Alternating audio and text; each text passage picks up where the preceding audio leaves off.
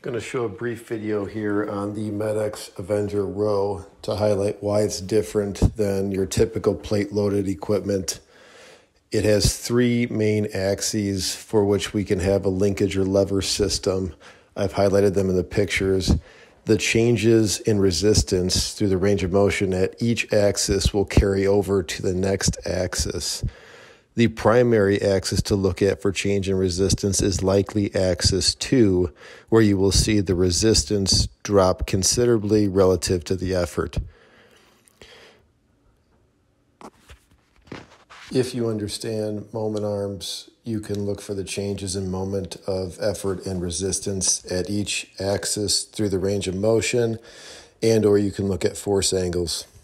This is a concept that I learned at the Resistance Training Specialist program over 10 years ago and is seldom obvious when looking at equipment design. The change in resistance through the range of motion is one of many things you'd want to consider when purchasing equipment. There are numerous other things to consider as well, however.